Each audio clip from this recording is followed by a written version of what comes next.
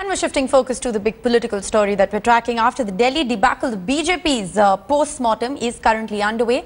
The party's Delhi leaders, including Delhi Chief Satish Upadhyay and Delhi MPs, are currently holding a key meeting at the BJP office. A report is being prepared by the BJP General Secretary Ram Lal, which is being done in consultation with the contestants in the assembly elections. The deductions of the Delhi meeting too will form a part of the Ram Lal report, which will be presented before the Parliamentary Board meeting expected in a couple of days after Party President Amit Shah's return from Ahmedabad.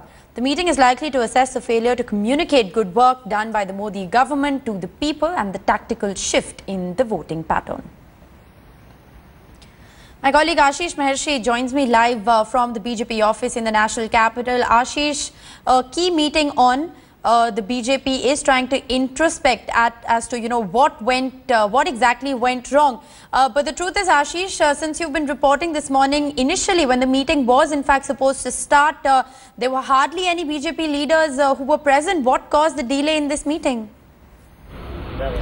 Well, in fact, it is, that is a party which has lost elections. So certainly, there were cold feet. People were not moving very freely inside the, the BJP Delhi office.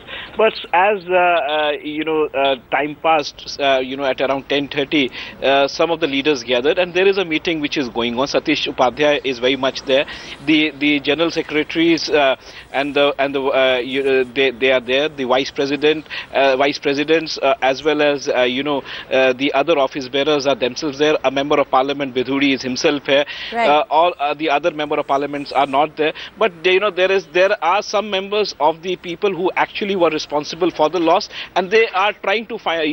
When we spoke to them, Rishika, to some of them, and they said that there have been various reasons which will be communicated to Satish Upadhyay, and then a final report will be prepared, and then it will be sent to Amit Shah and other central leadership. So certainly, this meeting is very, very important for them to try and find out the real reasons behind this massive loss, where they only have 3 MLAs with them, and out of the 70, 67 have gone to Aam Aadmi Party.